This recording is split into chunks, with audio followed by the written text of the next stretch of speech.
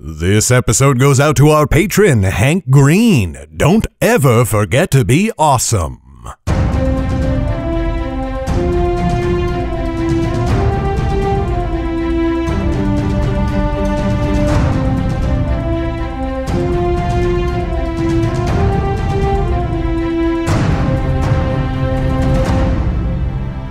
Hi there, Garrett Robinson here. Welcome to the second episode of the Nightblade Epic Podcast Season 4. Hey listener, we're gonna get into the show pretty quickly here, but before we do, I just wanted to remind you about the Underrealm full hardcover collection, which now includes Tales of the Wanderer Volume 1. That brings the collection to 12 full novels and 11 short stories set in the world of Underrealm. It's over 1 million words for a huge discount over buying the individual books. It's the best way to dive into this fantasy world. To order your collection today, go to underrealm.net/books. That's underrealm.net/books. Also, if you can, please support this show on Patreon. This show is possible because of the incredible support we receive from our community, and nowhere is that more true than our Patreon supporters. To support the show for just $1 a month, or more than $1 a month, go to underrealm.net/Patreon. That's underrealm.net/Patreon. Okay, now it's time for today's episode. Today, you're getting chapters 2 and 3 of Shadeborn, the 4th book in the Nightblade epic. When we left off, Lauren had set off into the woods with Chet to escape the angry eyes of the wizard Zane. Enjoy!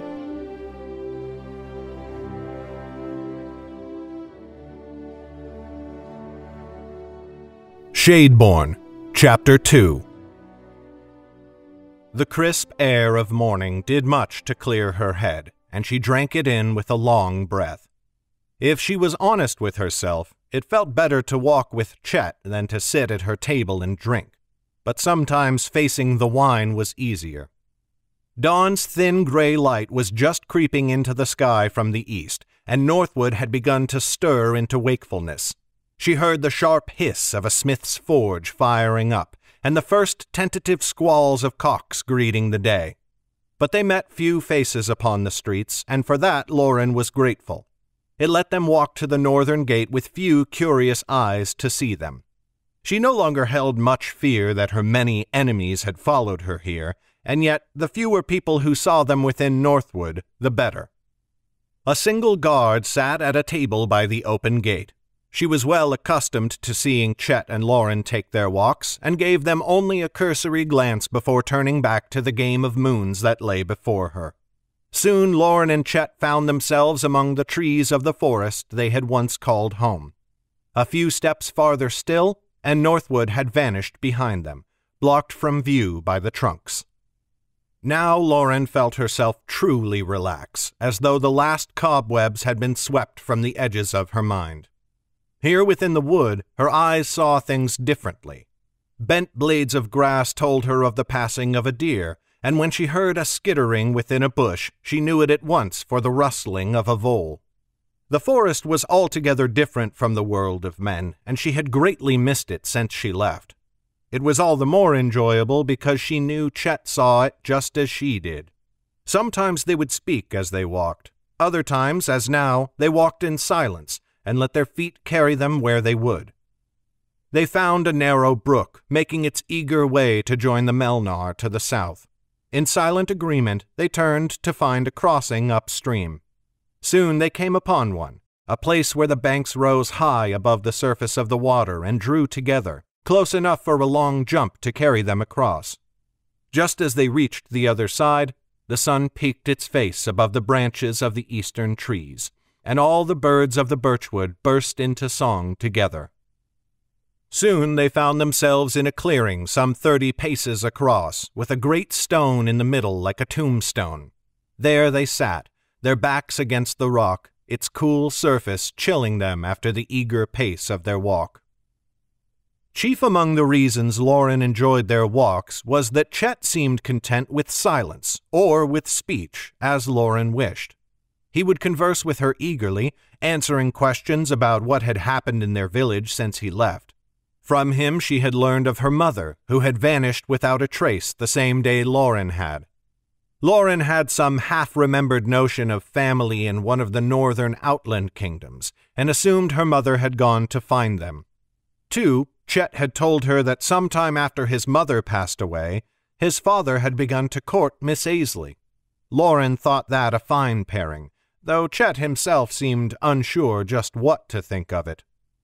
But when Lauren wished for silence, silence was what Chet gave her. Now he simply looked with her into the trees, his hands toying with a stick he had snatched from the ground. Together they reveled in a quiet comfort. And without any pressure to speak, Lauren found her tongue moved more freely of its own accord. "In the city of Wellmont, I was caught trying to steal a man's purse," she began. Chet glanced at her and smirked. "I thought you were a great thief. Is that a lie for you to be so easily caught?" "I was not easily caught," said Lauren, shoving his shoulder. "I was betrayed by my own kindness. I saw the man beating his son and thought to relieve him of his coin, but then at the last moment I thought the child might relish a life free from his father. That was a mistake. The moment I made the offer, he told his father of my words, and the father called the constables." "A foolish boy," said Chet lightly. "He could have gone with you and been pitched headlong into mortal danger, but at least you would not have beaten him." "Mayhap," said Lauren quietly. She had not meant to turn the conversation towards a father and his child, for that subject reminded her too closely of things she would rather not think of.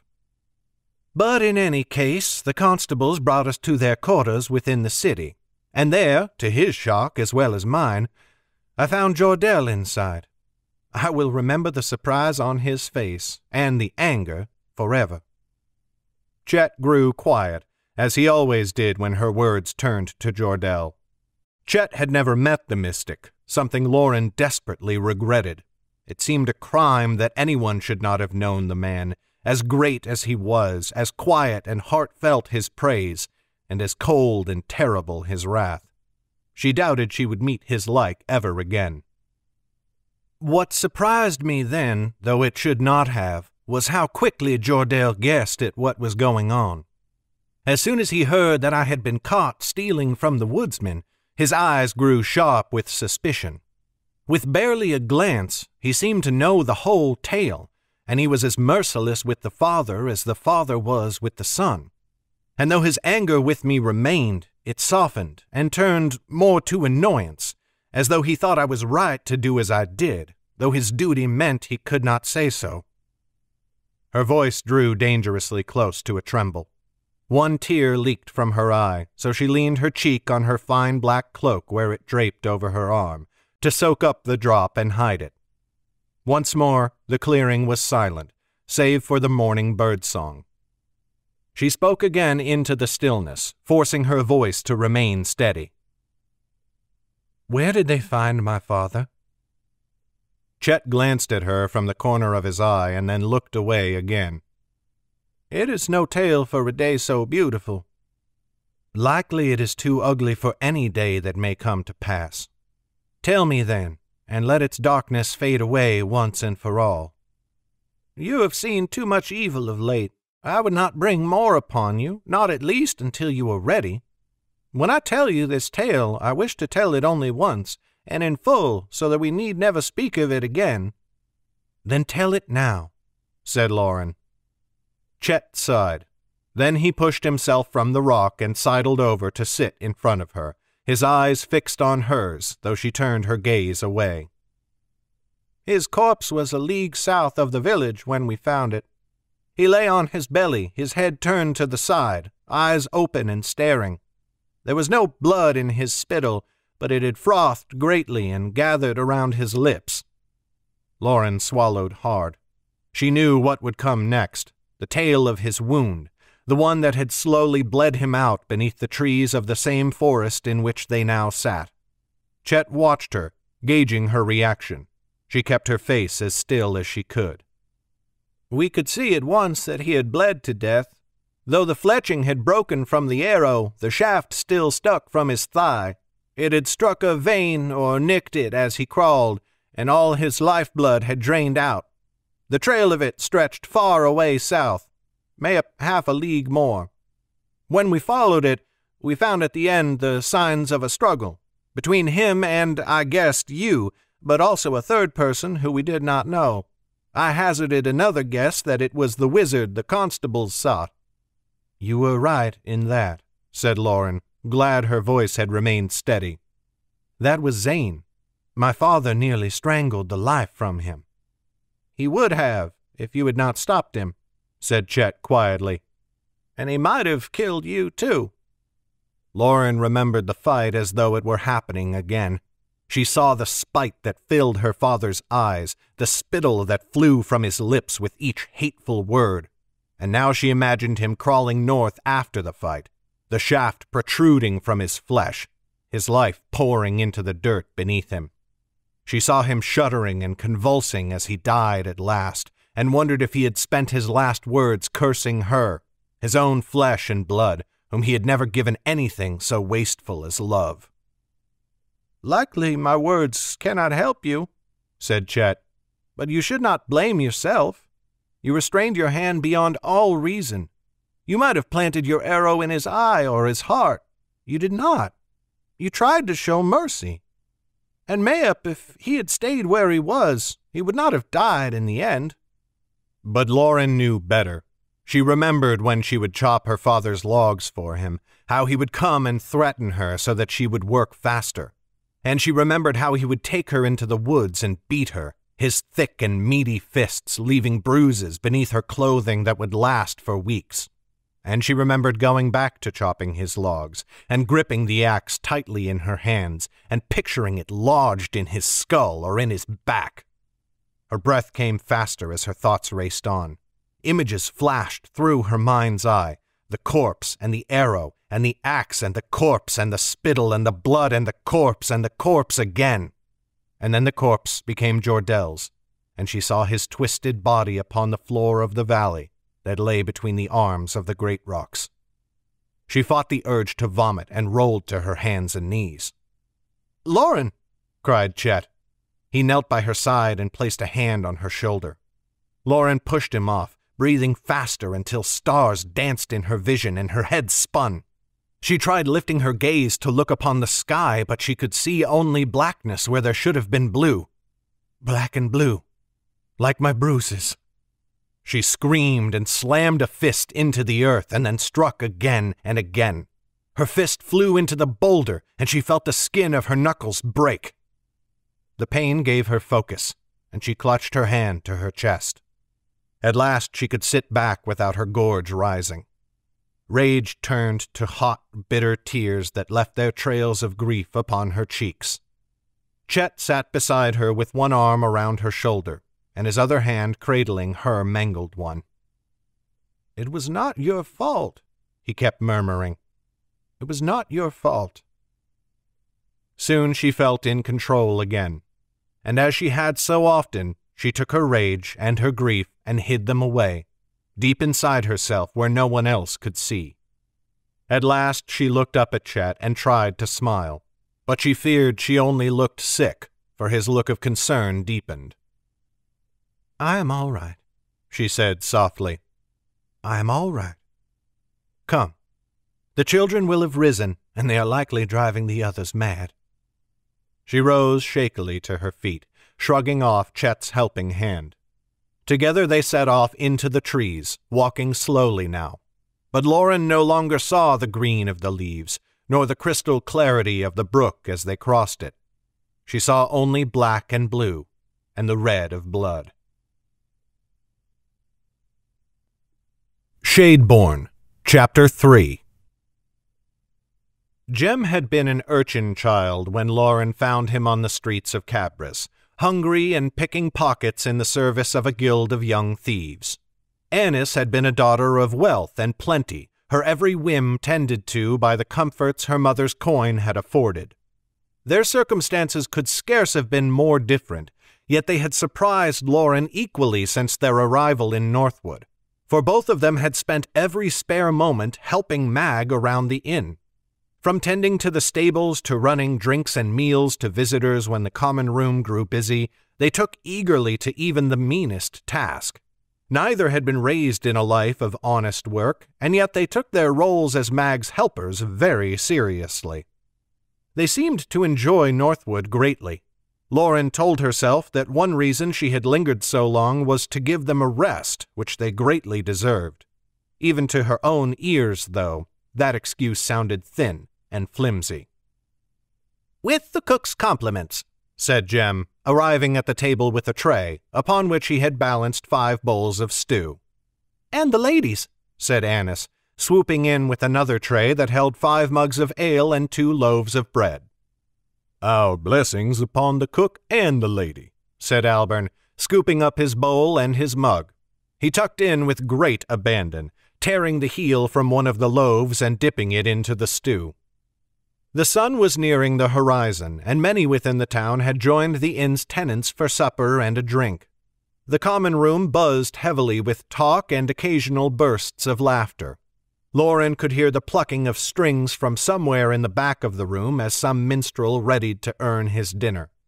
But still her mind lingered on dark thoughts, and though her stomach growled at the smell of the stew, it tasted bland as paper upon her tongue. Chet tried valiantly not to show his concern, but Lauren could feel it emanating from him like the glow of a torch. "None of you will be surprised, I am sure, to learn that I have spent another day proving my worth," said Jem brightly as he ate. The first spoonful of stew did nothing to slow his words, and the food mashed noisily between his teeth as he talked around it. "Today I cleaned the hooves of all the horses in the stable, and laid fresh hay for each steed. Then I found that the dishes had stacked into a mighty mountain, and so I cleaned them all, every one, without even having to be asked. I hardly know how this place managed before I arrived." "Oh, they must have pined for a dishwasher like yourself, Master Urchin," said Albern with a smirk. "Poor Mag must have spent her nights crying herself to sleep for want of such noble scrubbing hands as yours." "Just so," said Jem, missing the humor in the bowyer's tone. Annis sniffed primly and dipped just the end of her loaf into the stew, nibbling on it with perfect manners. "Well, while you have been getting yourself filthy down here, I have been striving for cleanliness. I cannot guess when the rooms upstairs were cleaned last, and some of them stank of something which I am sure I would not like to know about. But they are clean now, and I have only knees and hands worn to the bone to show for it. Give me a few more days here, and I am sure I shall make the place fit for the custom of the High King herself, though why she should find herself in such a town as this I am sure I do not know." Jem blinked and looked uneasily at Lauren. "But surely we will not be here that long," he said slowly. "I thought we would be leaving any day now." Lauren could see, or rather feel, Zane's irritation from the other side of the table. She held her peace, excusing her silence with a mouth full of food, which she chewed slowly so as not to be obligated to answer.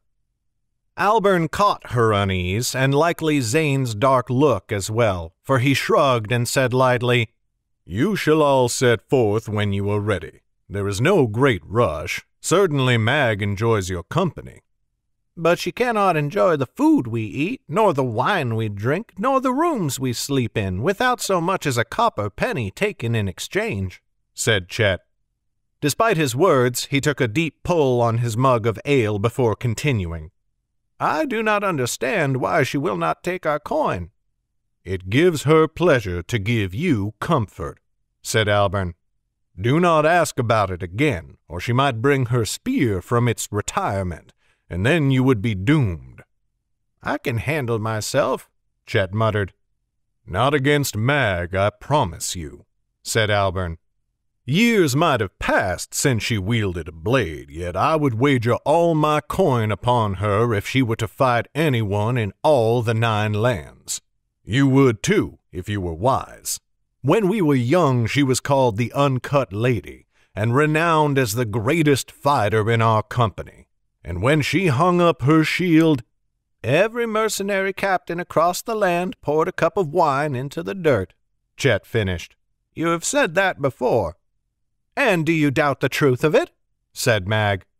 She had emerged from the common room's crowd to stand over the table.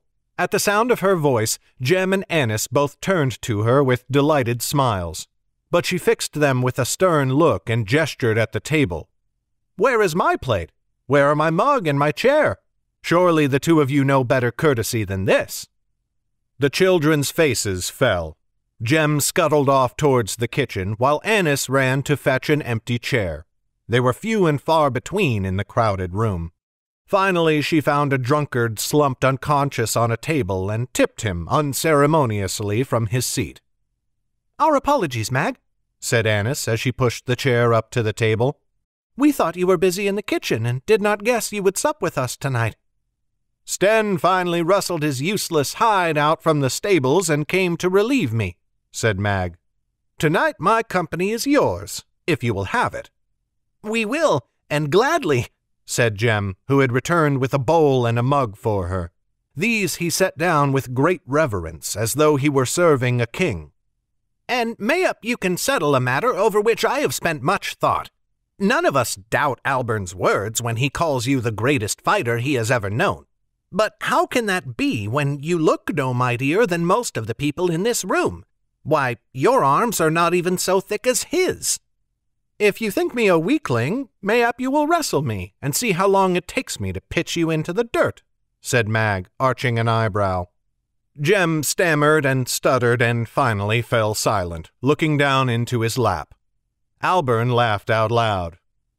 "Come, Mag, leave the boy alone. He has never seen you dance. You cannot blame him for wondering when he has only seen the sort of fighting you get from common street thugs and city guards." He leaned over to speak conspiratorially to Jem, as though he were confiding a great secret. "Not in the strength of the arm, little master, but more often in skill will you find the greater warrior. What use an opponent's brawny bulk when their blade cannot come close to our Mag? The most dangerous fighters are the ones who dance with their foe like a lover, and who can stay on their feet and swinging long after the other man is ready to vomit his guts into the dirt." "Surely you have seen the truth of that," said Lauren with a half-hearted smile. "If all things in life depended on strength alone, you and I would have died in a ditch long ago." Albern shook a finger at her and nodded. "Just so. Why, once Mag and I and the company were fighting in the kingdom of Calenton, putting down the insurrection of some upstart who thought he could seize the throne because he had a flock of pretty knights at his back. One of these dullards came riding down on Mag with lance lowered, but she—" The crash of a fist on the table threw them all into silence. Zane had slammed his hand down and held it there now, his gaze roving across their faces. Lauren's heart went to her throat as she remembered his madness in the mountains, when he had cast thunder and flame upon them with abandon, stricken with the mage-stone hunger just as he was now. Without thinking of it, she moved her hand to the hilt of the dagger beneath her cloak. From the corner of her eye she saw Albern's hand steal beneath the table, likely to his own weapon. Around them, the common room had grown quiet. "If I must listen to one more of your tales, I will fling myself into the Melnar and drown," Zane growled. He shot to his feet and, seeing Albern tense, held up a hand. "Stay yourself, Bowyer. I need only the girl. Lauren, you have avoided this for too long. Come with me now, or do not expect to see me darken this inn's doorway again. If you are determined to sit here and pity yourself until the 9 lands fall, then I will carry on with our task alone." With that, he stalked between the tables and out of the inn. A few of the people he passed by gave Mag a doubtful look, but she shook her head gently, and they let him pass. "Something gnaws at that man," she muttered when Zane had gone. "You speak more truly than you know," said Lauren quietly. Chet leaned over to murmur in her ear, "You need not go if you do not wish it." Inside, Lauren was fuming. Zane spoke to her as though she were some child, whimpering in the corner because she wanted second helpings at supper. He had been there in the mountains when Jordell had fallen. then he had wept as openly as the rest of them. If his mood had darkened since, and if his cravings for Magestone scratched at the edges of his mind, he had no one to blame but himself. How dare he mock Lauren's pain, speaking as if she had forgotten her duty? But she only shrugged. He speaks at least some truth. I should have had words with him days ago. If it will stay this foul temper that has seized him, I will have them now. I can go with you, said Alburn. No, said Lauren quickly. Stay. Tell the children your story. Surely they will enjoy it. And she rose to follow the wizard into the city. This has been a production of Legacy Books, written and narrated by Garrett Robinson. The music in this podcast was created by Will Musser. Check out his incredible work at willmusser.com. That's WILLMUSSER.com. Today's letter is E. Thank you for listening. Bye-bye.